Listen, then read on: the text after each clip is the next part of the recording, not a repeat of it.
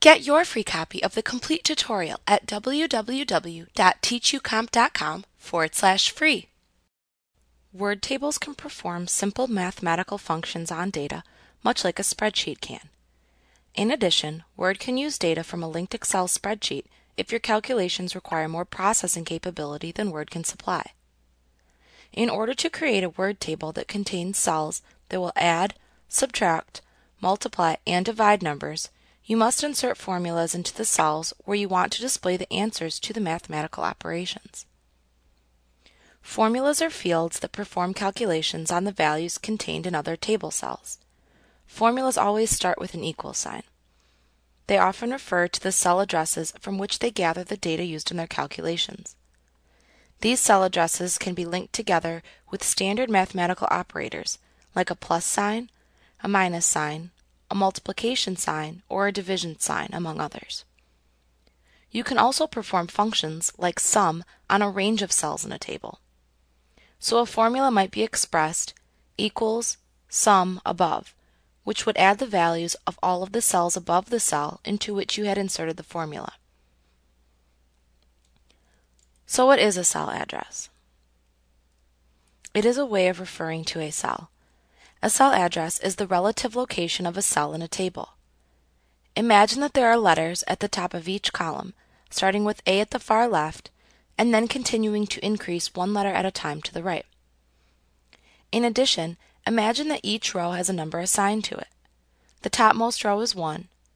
The row numbering then continues downward, increasing by 1 for each new row. The cell address is the column letter followed by the row number. For example, the top left cell is always A1. Here is a table with the cell addresses entered into the corresponding cells to assist you in seeing the pattern of the cell address naming convention. As stated previously, a cell formula begins with an equal sign and is often followed by the cell addresses of the cells upon which you want to perform the mathematical operations. For example, to add the cells above A5 and display the result of the formula in cell A5, you would begin by clicking into cell A5.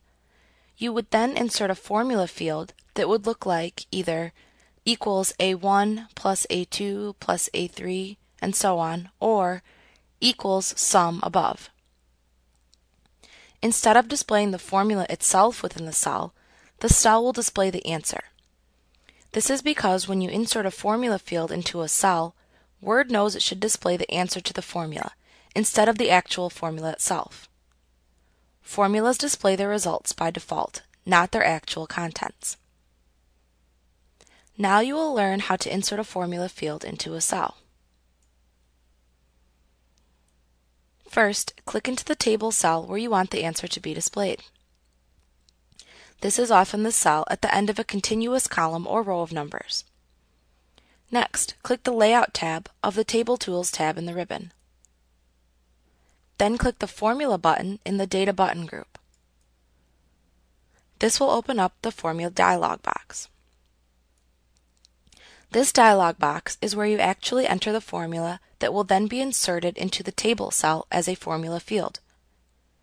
Note that when the Formula dialog box opens, Word will try to guess what function it is that you want to perform. In our example, Word is guessing that we want our formula to be the sum of all of the cells above this cell. If Word's suggestion is the correct formula, just click the OK button at the bottom of this box to accept it and insert the formula field into the cell. If it is not correct, then click into the formula text box and enter the correct formula. After you have entered the desired formula into the formula text box, you can then use the number format drop-down to select a pattern for the display of the number. This is often useful when you want the result to have a specific numeric format. Note that in Word you can use the terms left, right, above, and below to refer to the adjacent cells in a row or column to the left of, to the right of, above, or below the current cell. This is simply a more convenient way of indicating the range of cells upon which you want the function to be performed. You can also designate a cell range by typing the cell address of the upper left cell in the range of cells, followed by the colon symbol, and then followed by the cell address of the lower right cell in the range of cells. But what about the word sum? Sum is an example of a formula function.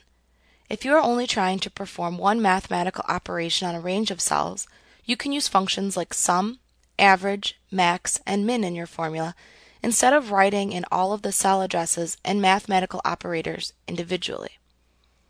Word provides you with many standard functions in the paste function dropdown. Selecting any function from the list of functions will add it to the formula shown in the formula text box.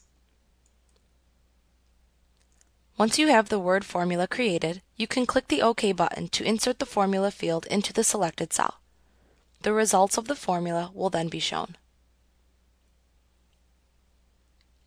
Like what you see? Pick up your free copy of the complete tutorial at www.teachucomp.com/free.